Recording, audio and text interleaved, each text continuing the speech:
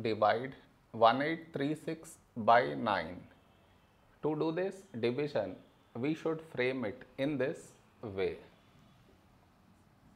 1836 here, 9 here.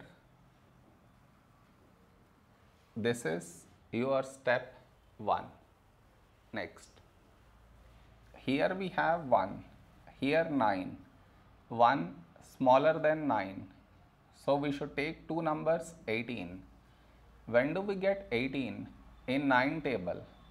9 2's 18. Now we should subtract. We get 0. After this, bring down the beside number. So 3 down. Here we have 3, here 9. 3 smaller than 9. So we should bring down the second number. And the rule to bring down second number is put 0 here, then only we can bring down this number. So 36.